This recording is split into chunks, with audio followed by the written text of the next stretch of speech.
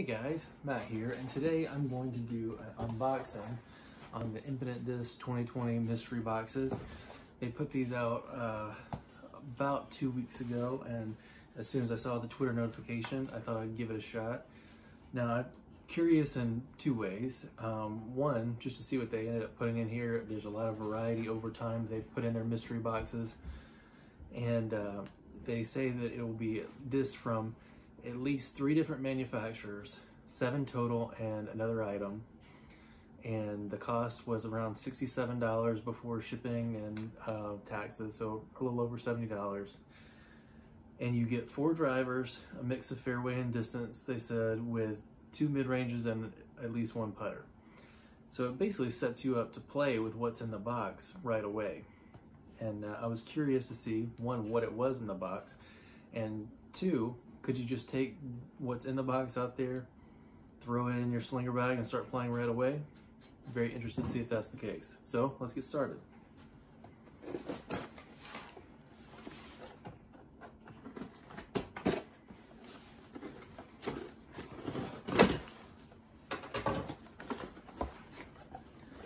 Okay. So it looks like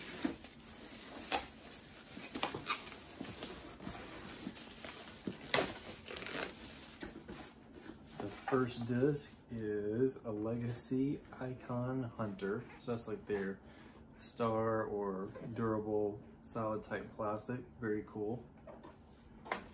That should be a pretty good neutral putter. It doesn't have a bead.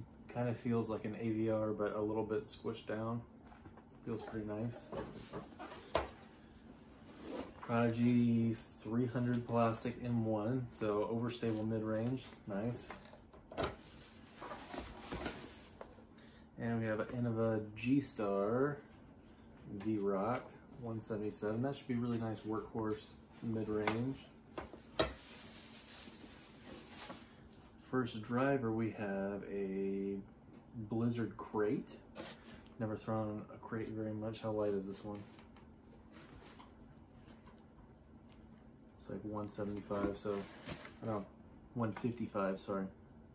That's pretty light. Might be a good understable turnover driver. We'll see. Oh, got a Faro, 175 S-Line Faro. Pretty cool stamp. You can see the rainbow with the alien there.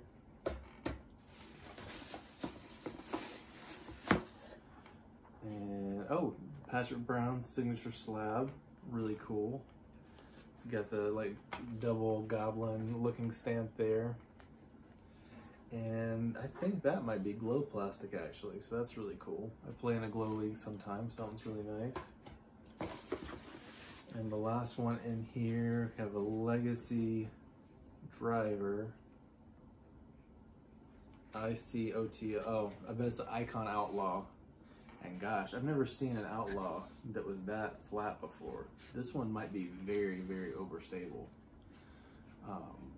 I actually really like the feel of it. It feels very shallow and nice, so I bet you I can throw that a long way. And we have an Infinite Disc Tree Bomber sticker in there as well. So that's really cool.